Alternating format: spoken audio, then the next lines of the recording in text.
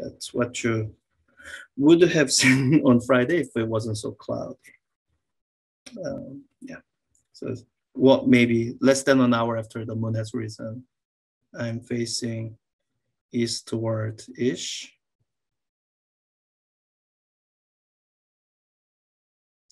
And note carefully which side of the moon is lit. Make sure to orient yourself with respect to the ground.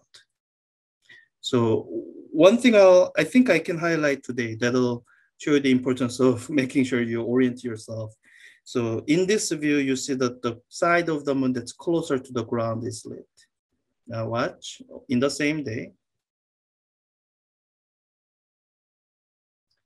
and the moon is at the directly due south, so at the highest point in the sky.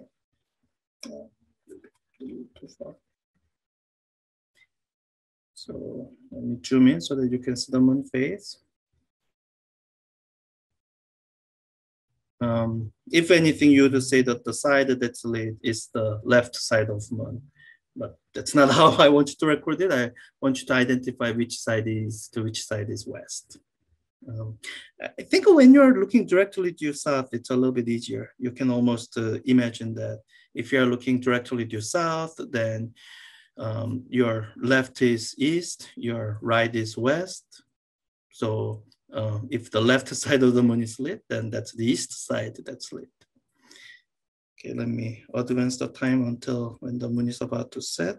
Or okay, yeah, I think that's good enough. So again, note the cardinal points. We are looking westward here. And note which side of moon is lit.